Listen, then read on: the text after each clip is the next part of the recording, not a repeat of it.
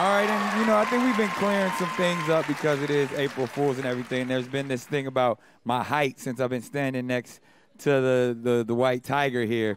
So, you know what? We're going to set the record straight and bring someone else's height out here in question.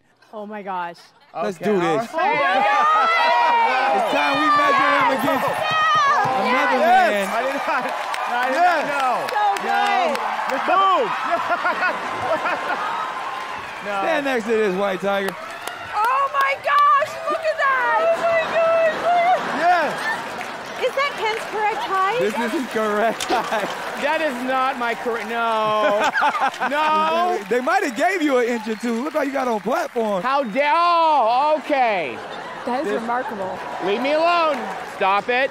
Styling. I look like Asian baby Nick Cannon. Is that when you did that Baby Gap ad? I did not do a Baby Gap ad. Why is my... Oh, my God. Literally, it can smash you. Yeah. Ladies and gentlemen, make some noise for Ken Jeong. Yeah, and of course, that amazing performance by the white tiger, El Tigre Blanco.